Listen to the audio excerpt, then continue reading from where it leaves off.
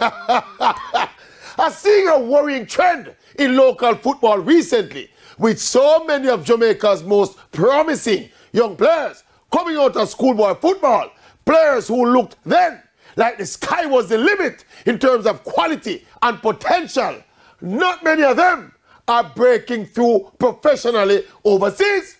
But even more worrying is the fact that some of the top ones in recent years go overseas for a season or two and then end up right back in Jamaica playing in the Premier League. Recent cases in point: Alex Marshall was a peach of a talent at St. George's College.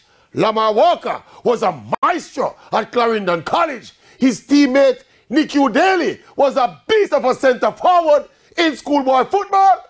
And all of them are back in Jamaica making their way in the Jamaica Premier League. And look, I know Europe, them reaching now. Is USL and MLS level them go. And they are still relatively young. And we know their talent level. Yet, they are back in Jamaica, something not right. And while there are no guarantees in sport, but I can't help thinking that if these ballers worked hard enough and smart enough and are focused enough, there is no way they would be back in Jamaica playing football right now. No way!